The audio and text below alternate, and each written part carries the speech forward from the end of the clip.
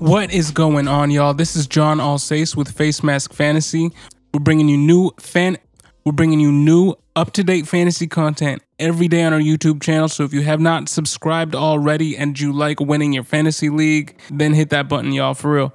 But without further ado, let's get back into some more rookie talk. We're going to continue the string of rookie tight ends that we've been doing, and today we're going to be getting into Brevin Jordan. Now, the Texans selected Miami tight end Brevin Jordan with the 147th overall pick in the 2021 NFL Draft. He stands at 6'2", 247, so he doesn't come with the height that you would normally assume would go with a top-tier receiving tight end, but in college he was primarily utilized as a mismatch from the slot. He leveraged his 4.68 40 speed to consistently separate for an average of 2.93 yards per route run versus man coverage and an FBS high 365 yards after catch among tight ends last season. Brevin Jordan has been a hot topic among tight end prospects as he was considered to be a top 3 option at the position in the early part of the draft process.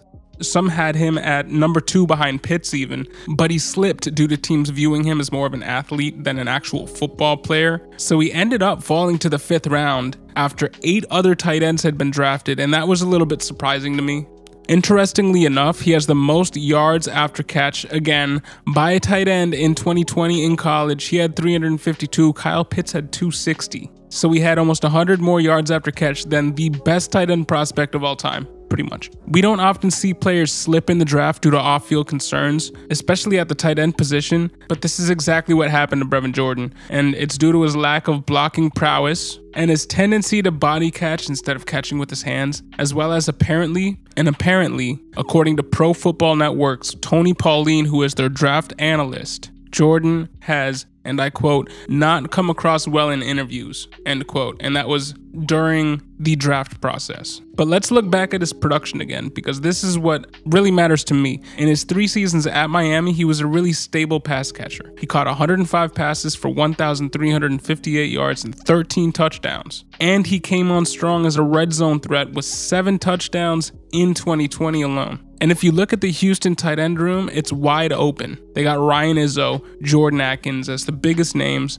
Ryan Izzo was a guy who could not get it done on the Patriots when there was nobody else there, and Jordan Akins, same situation except on the Texans. He's been on the Texans for a few years, just hasn't shown consistent receiving ability when on the field. So Brevin Jordan should come in and pick up a lot of the receiving reps as a rookie when you take into account the other tight ends on this depth chart. But when you look at wide receiver, that's where it gets really interesting, because outside of Brandon Cooks and rookie Nico Collins and Randall Cobb, if you count him, there's really no other receiver of consequence on this roster. Sure, they have Kiki QT. They just brought in Anthony Miller for peanuts, but you could see a route to him getting the 3rd most targets on this team, maybe even the 2nd most targets on this team if everything goes his way. If Brandon Cooks is the only viable target in this offense and it takes more than a season for Nico Collins to really put it together and Randall Cobb is just at the end of his career and falls off a cliff, we could see that theoretically, and in that case,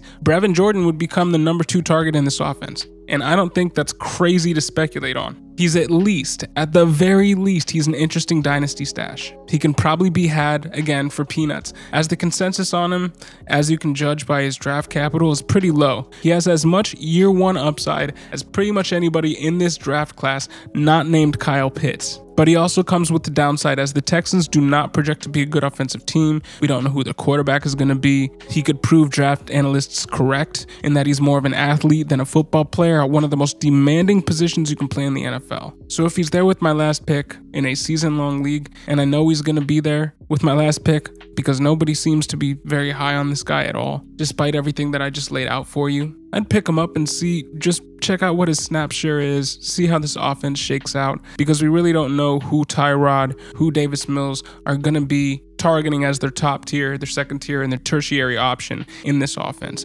Now, one thing we do have to mention here is that news did just come out that Deshaun Watson is going to be reporting to practice and is going to be playing through all the rest of offseason activities as if this were any other year for him, which obviously it is not. We don't know how his legal situation is going to shake out, but if it takes the NFL a while to continue to figure out what's going on with this situation, we could actually see Deshaun Watson play football for this team in 2020, in 2021. It's technically conceivable. And if that were to happen, again, looking at this pass catching group on this team and looking at the running backs too, David Johnson, Mark Ingram, and Phillip Lindsay, not inspiring a lot of confidence. Brevin Jordan might come in and be a lightning rod for this team at a position that doesn't typically yield year one production. So what do you guys think? Do you guys think there's any upside to this guy? Or are you completely off of Brevin Jordan because of all the off-field and on-field concerns and the fact that this team just doesn't project to be any good? Put your thoughts in the comments section below. If you had not hit that subscribe button,